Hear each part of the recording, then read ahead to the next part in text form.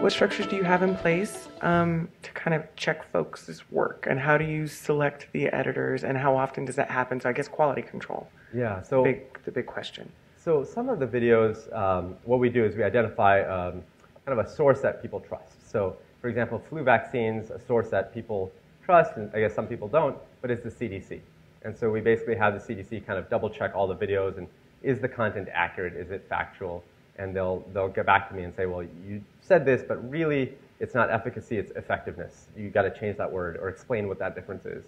And so sometimes it's like a subtle thing like that. Sometimes they'll say, well, you really have to talk about this because it's missing and everybody wants to talk about thimerosal. So you got to talk about it. Or mercury, you got to talk about it. So they'll come back to me with feedback like that.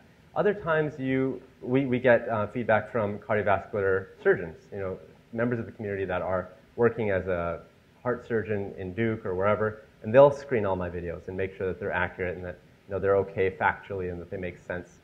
And then in terms of feedback for the presentation, a lot of that ends up being YouTube.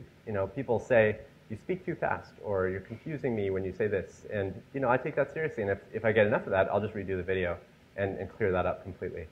So there are things like that in terms of feedback. Most of the style comes from YouTube and in our website, and most of the content comes from some kind of source, some authority on that. And then you have like staff members just kind of checking some of the comments so that there's some of those, the questions, Exactly. their answers and questions and that everything.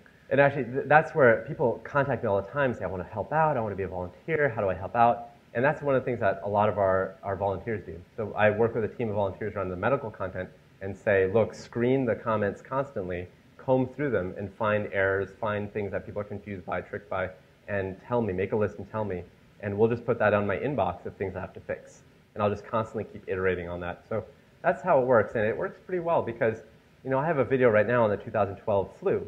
That's going to come down in about 6 months when I do the 2013 flu because it's a different flu virus. It's going to be different things in the vaccine.